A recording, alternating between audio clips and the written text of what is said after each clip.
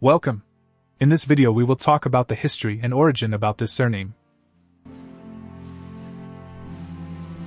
The surname Arman is a distinguished name of Spanish origin. It is derived from the Basque personal name Armendari or Armentari, which comes from the Latin word armentarius meaning herdsman. The earliest forms of hereditary surnames in Spain were the patronymic surnames, derived from the father's given name, and metronymic surnames, derived from the mother's given name. The Visigoths, who ruled Spain between the mid-5th and early 8th centuries, had a profound impact on the development of surnames.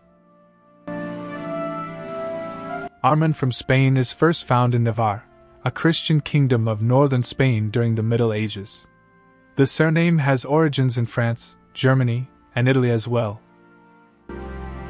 This surname may have several different spelling variations, such as the following.